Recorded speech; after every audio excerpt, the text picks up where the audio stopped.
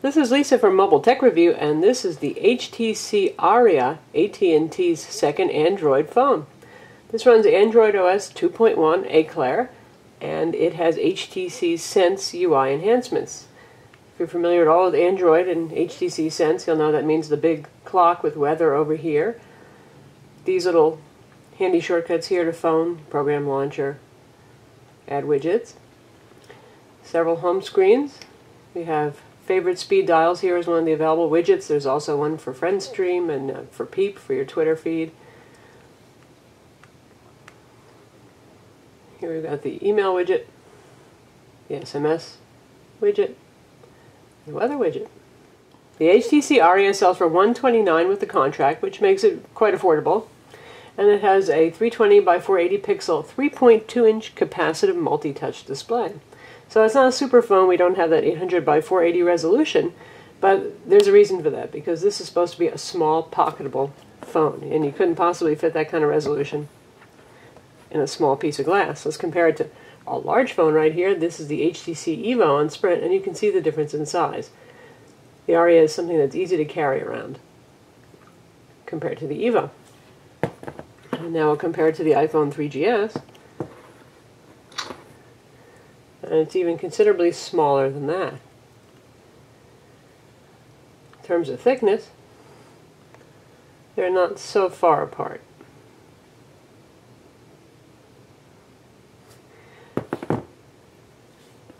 The Evo has a 600 megahertz CPU, and it's quite responsive. It may not be a 1 gigahertz Snapdragon processor or a Hummingbird processor, but it's quite fast. The device never lags.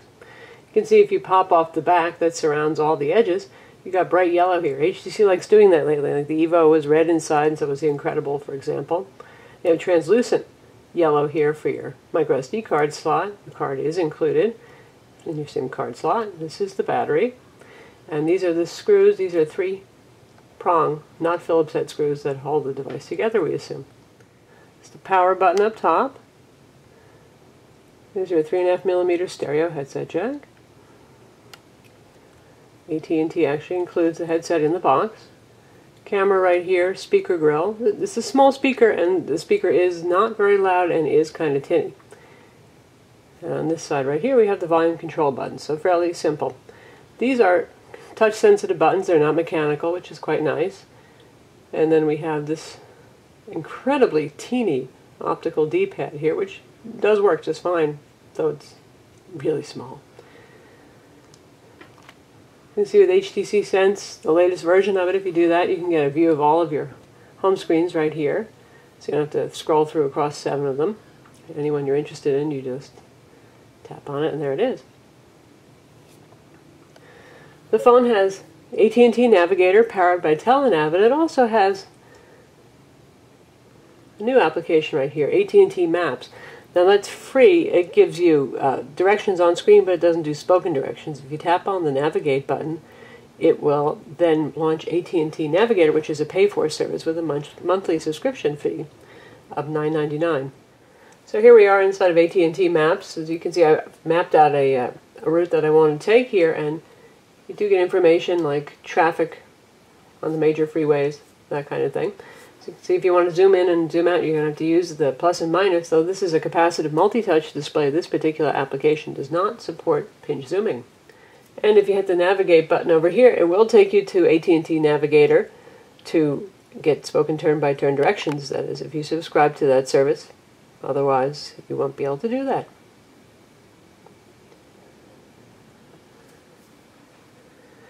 Phone also supports other AT&T services. We've got mobile video, formerly known as CV here, which works just fine. And we've also got Mobi TV here, which is a pay-for service, so you can watch on-demand TV channels. That's different from the Qualcomm Flow TV that uses a TV antenna and over-the-air broadcast. This actually just uses your data connection. Other AT&T applications include the AT&T hotspots over here and their mobile banking application. They haven't gummed it up with too much of the usual AT&T bloatware, though, so it's pretty pleasing. Beyond that, we have all the standard Google applications on here. We have Google Maps, we've got Google's new news application, Gmail, of course, the usual email clients on here. Facebook's pre-installed. stock application. If you haven't seen that, we'll take a look at that. And you can customize this and put whatever stocks you want on here.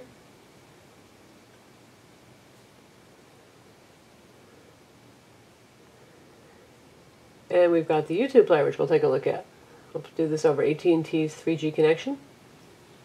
The phone has a good reception. It's not stellar and it's not bad. It's a little bit better than average, I would say. It's a little bit stronger than the iPhone is in terms of comparing the decibels, not the bars, since the iPhone is a little optimistic with the bars.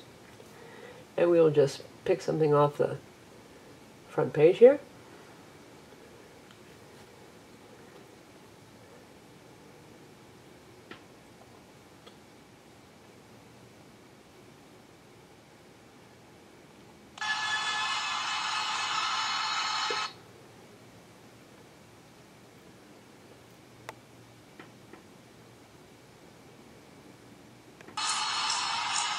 Switched over to high quality there.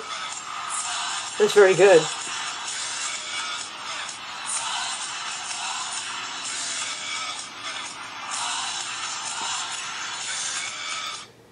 That's the Google YouTube player. As you can hear, the speaker is pretty tinny. It's generally not very loud, like if you're using it for in-car navigation or as a speakerphone, but that was a particularly loud and noisy video, so it sounded louder than it is. So we'll take a look at the web browser, and we will go to the web page. You can see this is HTC's keyboard here. They'd make a really good software keyboard. Even using this in portrait mode on such a small screen, I find it quite usable. We're going to switch to landscape mode to get the bigger keyboard.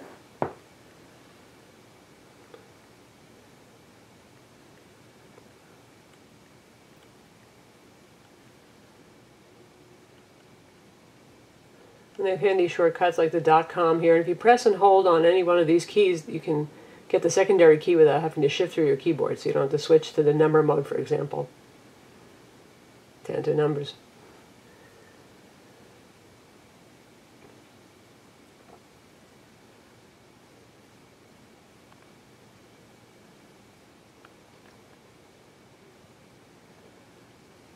And there you have Google's usual excellent WebKit-based web browser.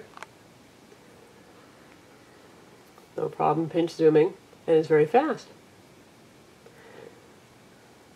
As I said before, the 600 MHz CPU is really up to the job. I have no problem at all with performance on the phone, even with several applications running. In fact, right now, if we press and hold on the home button, you can see that we still have AT&T Navigator, AT&T Maps, mobile video, stocks, YouTube, and the web browser running at once, and the phone is responsive.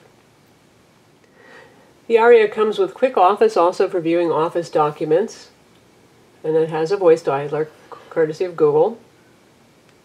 And all of HTC's usual Good Sense applications. As we mentioned, you got Peep, you got Footprints in here, all of their widgets. It has an FM radio player, also has AT&T radio player. Voice quality on the phone is good for both incoming and outgoing calls, which means this is actually a good phone to use if you're one of those folks who makes phone calls. Data speeds are good on it. This is SDPA 7.2 megabytes per second. It also has Wi-Fi, Bluetooth, and obviously a GPS. One thing I should mention that, like the Motorola backflip on AT&T has for some reason decided to block the installation of non-market applications. Now, most of you average everyday users won't even notice the difference. You use Google Market to get your apps, and that's the way most folks do it. But for folks like us who actually test phones and test beta software, or for you more adventurous and geeky types, if you want to load something that's not on the market, it is blocked. You'll have to do that over USB using developer tools. Why AT&T does this, I don't know. It's not like there's rogue software running around out there that's not on the market. But they have indeed done that.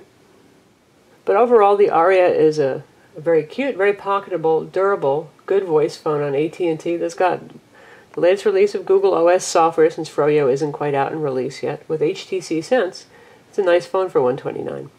I'm Lisa for Mobile Tech Review. Visit our website for the full review.